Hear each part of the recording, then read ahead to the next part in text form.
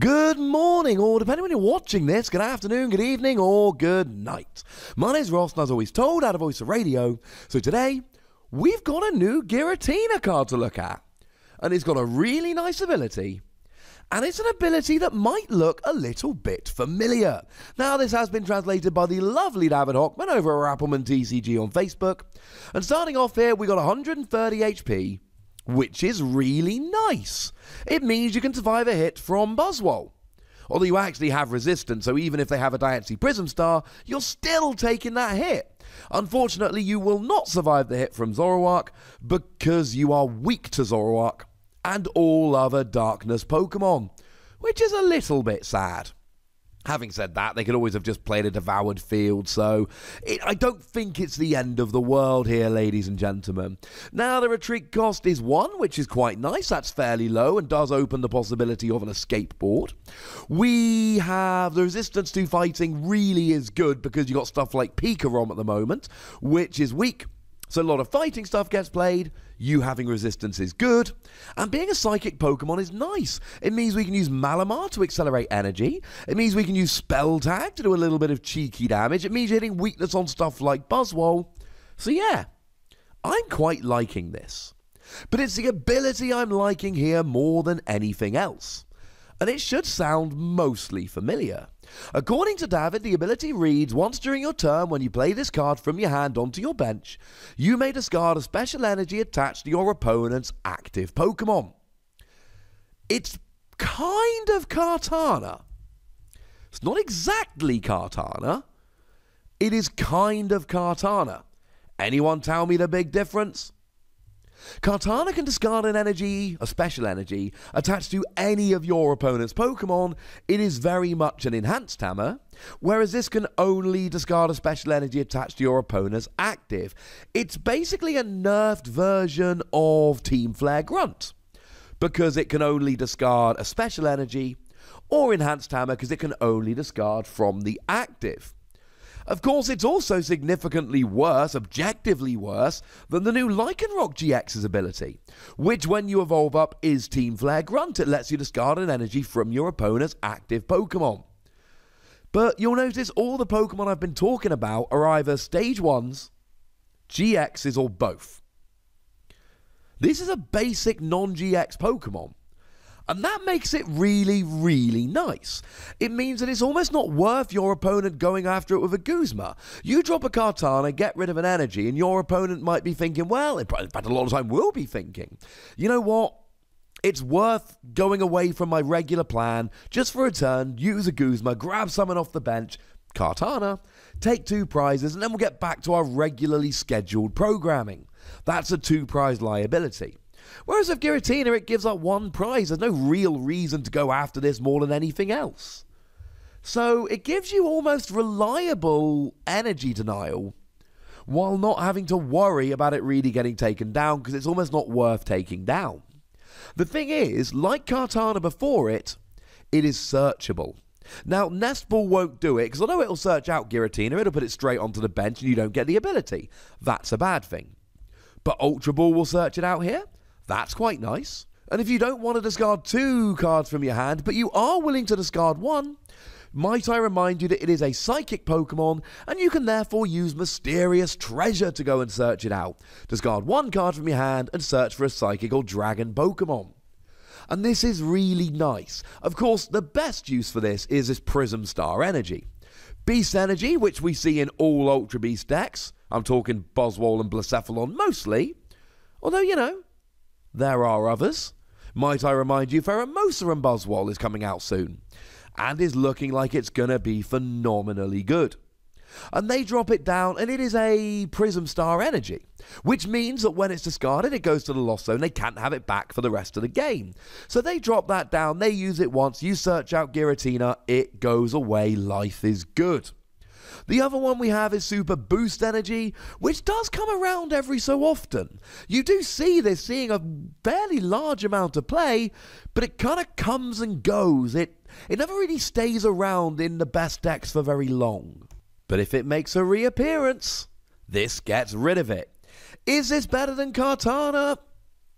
It depends how your opponent's playing. And the problem is your opponent can adjust their play to make it not better than Giratina. Your opponent can see that you're not playing Enhanced Hammer, but you are playing this, so they don't put a double colorless energy on their Zoroark until they absolutely have to. They just stash it on the bench and then bring the bench one active. With Giratina, they can't do that. They can't leave a double colorless energy on the bench because you can take it out using Giratina, and then your opponent is, well, let's say in a suboptimal position. But they can avoid Giratina. Now, you can, say, gust it active with Guzma, and then drop a Giratina to get rid of it, but now you're getting into really annoying territory. Now you're using your supporter for the turn and using up a bench space just to take out a special energy, and I just don't think that's good enough. This works best as a surprise or in an emergency. Otherwise, it's too easy for your opponent to just not attach the energy yet, or to attach it to the bench. But just like we talked about in our Hooper video earlier, sometimes the best use for Giratina might just be your opponent knows you're playing it. And if your opponent knows that you're playing it, then they're going to be a little bit more careful. They're going to go, I'm going to attach this double colorless. Oh, no, actually, I probably shouldn't attach the double colorless yet. I'll tell you what, I'll attach it in a minute when I'm ready. And all of a sudden, they're not attaching energy when they want to try and hurt you. And as soon as they're not attaching energy that they want to attach to try and hurt you, that's actually working out pretty nicely for you. That's giving you a big advantage. In terms of decks using this, we've talked about Beast Energy in Ultra Beast decks, and Zoroark is still everywhere using double colorless energy. We do see Pikarom decks running around at the moment that, generally speaking, don't tend to play any special energy. And Malamar decks can go either way. Some of them do play Ultra Necrozma, and then they take advantage of the fact that there is a unit energy which provides both psychic and metal energy, and they roll with that. But there are a bunch of decks out there that don't use special energy. This is a tech card. Make no mistake about it. This is not a card that's going to go in every deck. This is a card that you chuck in as a tech here and there to help yourself against matchups. This is an I really don't like playing against Zoroark. I'll play one or two of these to hurt my opponent if they try relying too much on double colorless energy. It's quite nice.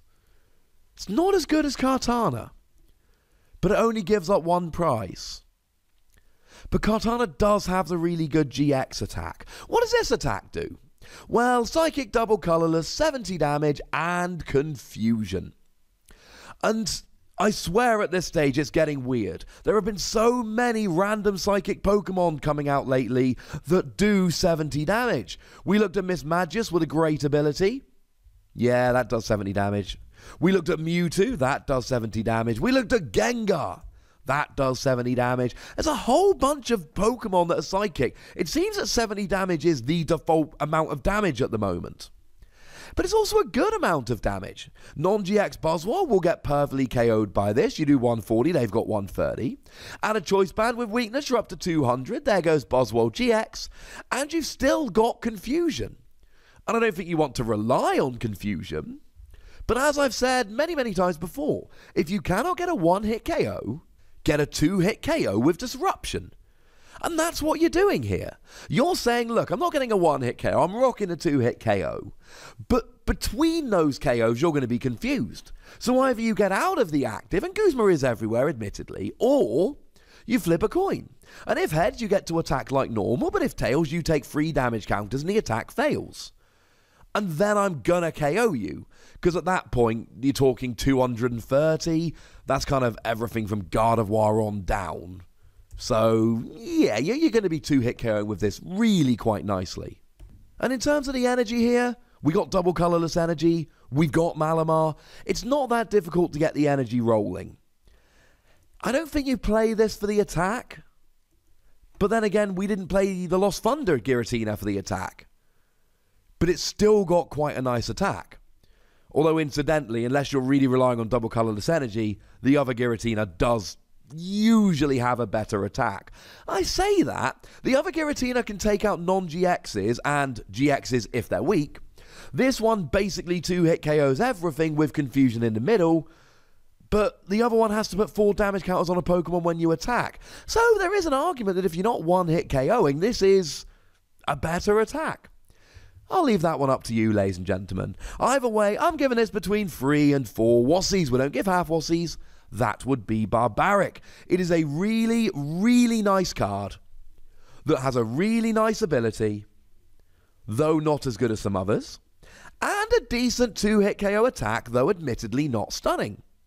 So I think between 3 and 4 no half Wassies barbaric is a fair score. But I would very much like to know what you think. So please do let me know in the comment section. Go nuts. But please do remember the rule, ladies and gentlemen. Be nice, would ya? And then make sure you like this video, subscribe to this channel, follow me on Twitter at @TheWassie, and Twitch for some live action at twitch.tv/PTCGRadio. If you want to support the channel, get some bonus podcasts and all that, head on over to patreon.com/PTCGRadio, where you can do exactly that. And please do make sure you're checking out youtube.com/WassiePlays, where we talk about really fun games like Keyforge, Transformers, and whatever else takes my fancy. But by far the most important thing as always, look after yourselves till next time. Thank you very much for watching. My name's Ross, and you've been watching PTCG Radio.